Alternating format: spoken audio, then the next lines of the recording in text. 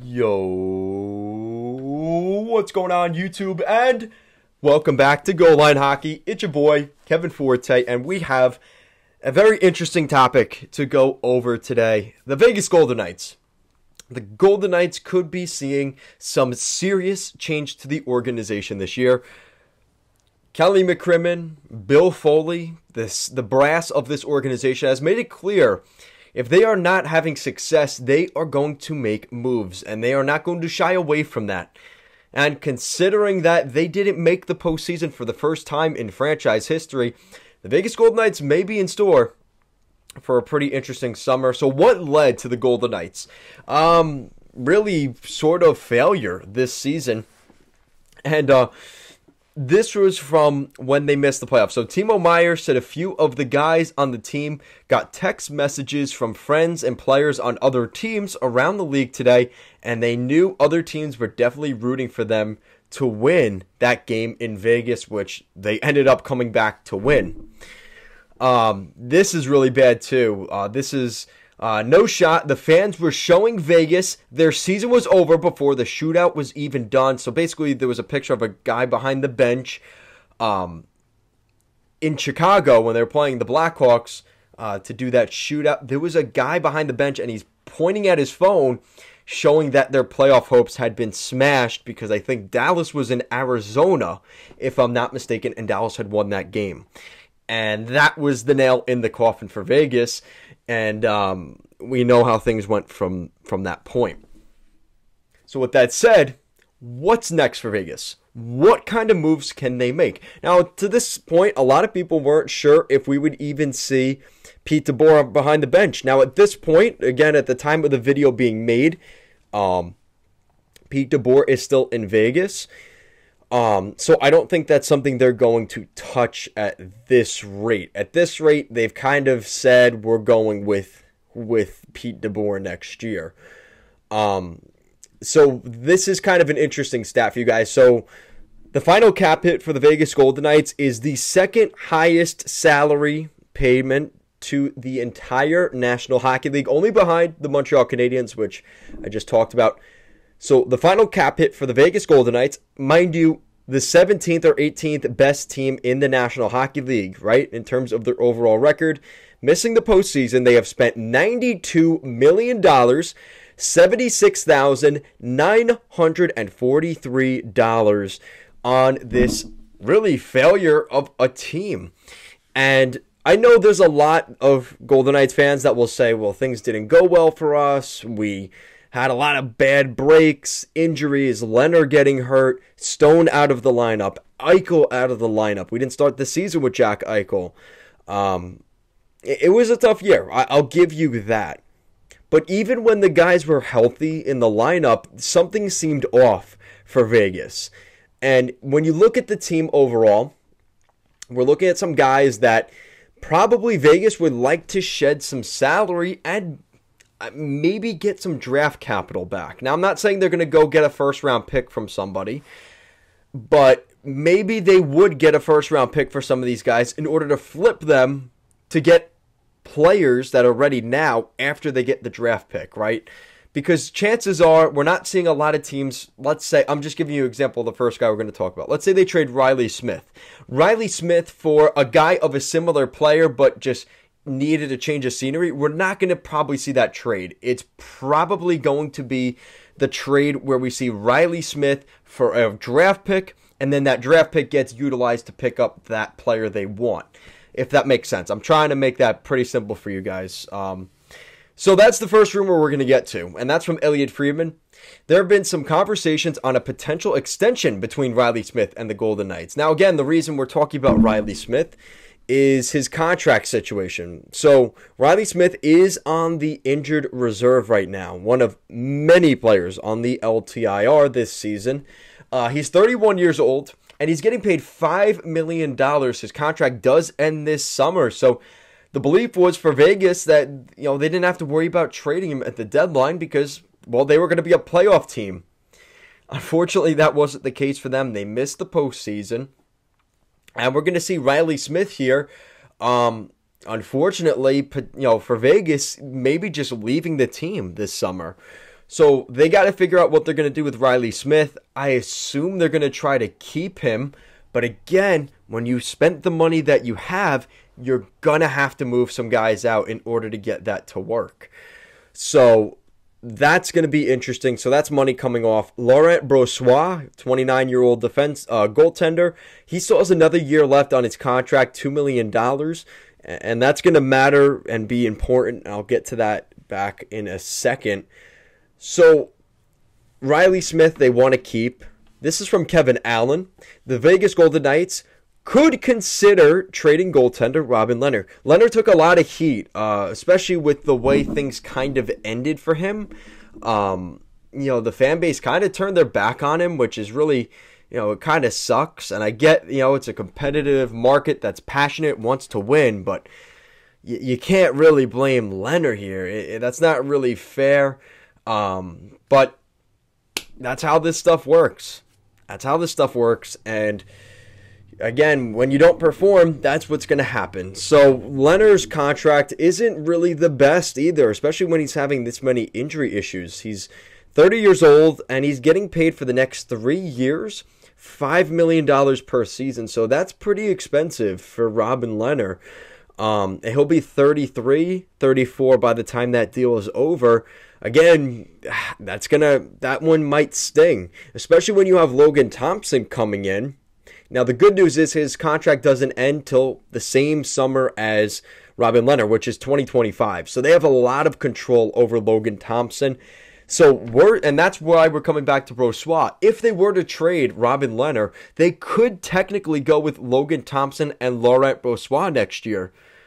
But they didn't play the best themselves, so does it really matter? Maybe they save this, $5 million. They put that toward re-signing a guy like Riley Smith, and they still have some goalies. Maybe not to the level of Lehner, but guys again, when you're a cap team, this is sort of what happens. And they were really gunning for it this year. I think it's going to kind of kick them in the ass here.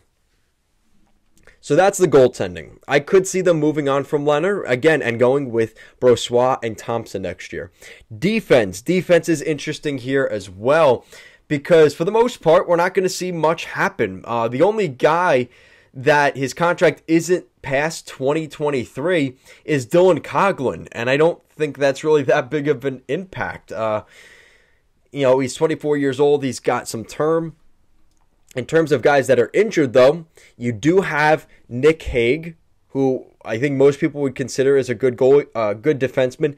His contract is up this summer, so that's going to be a big defenseman they have to lock up. And Jake Bischoff, I remember watching him when he came from the University of Minnesota, played for the Bridgeport Islanders for a couple games, and he went in the expansion draft with J.F. Berube to Vegas. So Jake Bischoff, really not that big of a deal. But yeah, Nick Hague, again, that's a guy to look at here. And Riley Smith and Brett Howden. I don't know if they're going to keep Brett Howden. I think he's going to end up going to Europe. But he is an RFA with arbitration rights. So that changes that. Nick Hague does not have arbitration rights. So that changes the equation there. Again, giving Vegas a little bit of leverage, and it might only be a 2-year extension there.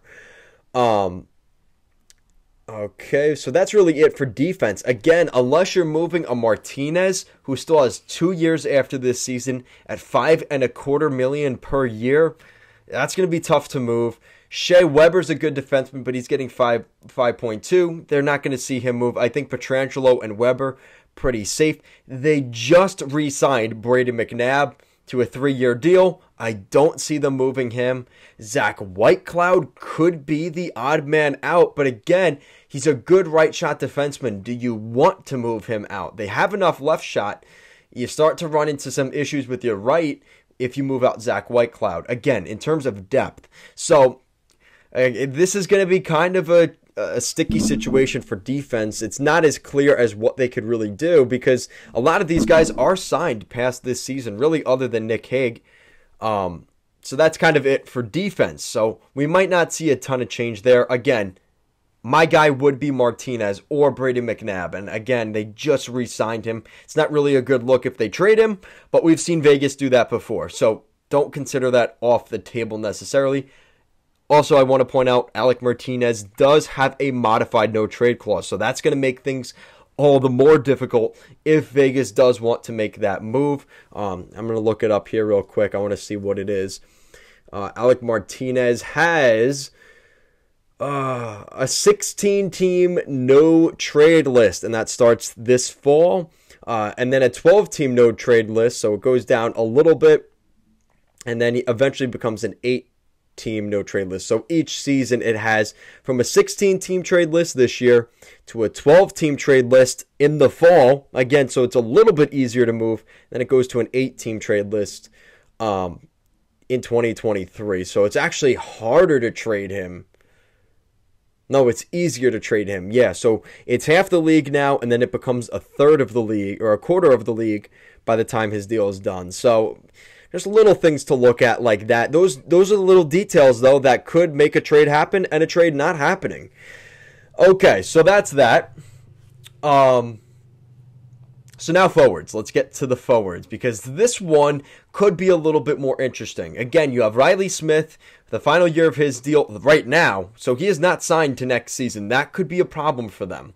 I don't think they will be, as much as they want to keep Riley Smith, with all the toxic energy going around, and quite frankly, the lack of cap space, I don't see how they will be able to keep Riley Smith. Max Pacioretty will be in the fall, coming into the final year of his deal. I think that one's just they're gonna let that one rot. I don't think he'll be moving. Again, he's got a modified no-trade clause here, so that's going to make things even more difficult. I just don't see it happening. He submits a 10-team no-trade list, so nothing really weird there. But again, that's $7 million. That's expensive. Mark Stone and Jack Eichel, they're not moving anywhere. Max Pacioretty's not moving. I really don't think they're going to move William Karlsson. He just signed a massive, massive deal that goes past 2027, so that's not happening. Jonathan Marchessault is kind of interesting. Marchessault is one of the guys they got from the expansion draft, and this summer he will have 2 years left on his deal. And he's making $5 million. So if they are that, again, this may be a decision where they have to decide, do we keep Marchessault or do we keep Riley Smith? And I think it will ultimately, because they have Marchessault signed already, it might be easier to just keep Marchessault. And unfortunately, they're going to have to let Riley Smith walk, which sucks. But that's kind of where they're at right now. They don't have the cap space. Chandler Stevenson, again, it sheds only $2.75 million, but that does mean something. They already tried to trade Dadonov. He'll be on the final year of his deal at $5 million. I don't know what they're going to do with Dadonov. He submits a 10-team no-trade list, which we know will not be Anaheim because the Ducks are on his 10-team no-trade list. So, again, the only real guys that are up here, Keegan Colasar and Nicholas Waugh, they're both up for a new contract. That's bottom 6 depth guys. Brett Howden, Nolan Patrick going into the fall will be on the final year of his deal. I don't see him getting another contract. It really hasn't worked for him. And then looking at some of the young guys that could, because I think ultimately Vegas is going to have to move on from some of these guys. I think they're going to lose Riley Smith. I think they're going to lose Matthias Janmark. And I think they could be trying to move either Chandler Stevenson or Evgeny Dadonov. I think they're going to have to do that just to stay at the cap. Because you look at their cap space right now, their cap hit next season, they have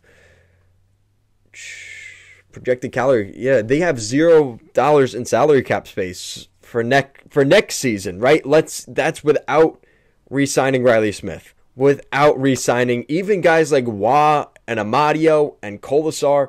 They don't have the money to do that. So I don't know. So like I said, you're going to have to rely on some of the guys that you actually kept, that you drafted. Guys like Jack Duggan, Zach Dean, Mason Primo, Jake Lecision. We saw him a little bit. Oh, God, Sven Berchi. That guy will not That guy will not go down without a fight. Brendan Brisson, who's been playing with, I think, Michigan, University of Michigan. That could be a guy that maybe surprises people in camp next year. Zach Dean, Mason Primo, Duggan. Those are the guys you're looking at here in Vegas that are going to have to fill out the bottom six. This is where the Golden Knights, you can't pay your way to the top anymore. They've reached that point where they've spent all the money they had. And right now, they're going to have to shed some of that in order to keep their organization like below the cap. Now they could just do what they did this year, right? Use the LTIR, and they don't have to move out Stevenson. They don't have to move out some of those guys, but you're going to be playing this basically horse to stay below the salary cap. And I think that is ultimately what hurt them. Guys being in and out and in and out of the lineup. There's no consistency. There's no flow. You're not able to build chemistry with the lines. I think that ultimately hurt them at the end of the day. And that's when Pacioretty and Stone and Leonard came back. You were like, all right, they're back, but they haven't played in a month and a half or 2 months. And it's like, shit, they're not really playoff ready like teams like Dallas and, even for that matter, Vancouver, who kept it pretty close up until the end. Vegas had this playoff spot locked. This was their playoff spot. It was their baby to get into the 2022 playoffs, and they basically gave it away. And some fans might not like that, and I know they'll be out there. But this is a disappointment for this team. This is a team that was expected to do really good things, and they fell really short of those expectations. So that's how hockey works. I mean, like I always talk about this, it's a hairline fracture between this team and the next team. And that's what the NHL wants. They want parity in the league. But for Vegas, they paid the ultimate price here in terms of what happened at the end of this season. Just an utter collapse. And listen, people will revel in their lack of success this season. I think that's just kind of the cheesy, easy way to do it. But I don't know. Let me know what you guys think, because I think Vegas this year, I'm trying to pull up their stats here, because I want to see, those are some interesting looking dudes. I want to pull up their stats here from this season. Okay, here we go. So their goals for this season, it was 12th in the league, which isn't bad, and this is where they took the hit, and this is from trading Fleury. Their goals against, 248, that's 15th in the league. So their stats were not good compared to last year. So they were 12th and 15th in the league. And then you compare that to last season. They had the third best for goals for. They scored a shit ton of goals. And their goals against was best in the National Hockey League. What do we always say? Defense wins championships. At least it punches your ticket to the playoffs. So Vegas got worse in both categories. And you could argue a lot of that is because of not enough chemistry with guys being in and out of the lineup. And Fleury's gone. And maybe is some of that, I hate to use like an ephemeral word here, but like the magic of the expansion draft team in 2018, is that kind of dying and going away. And I think that's true. I think, what do they call them? The desert of misfit toys, right? And that's what this team was when they were brought in 2018. That sentiment is completely gone. Gerard Gallant's gone. Fleury's gone. Tuck's gone. You could probably name off 15 other guys that are gone from that team, right? It's just different, right?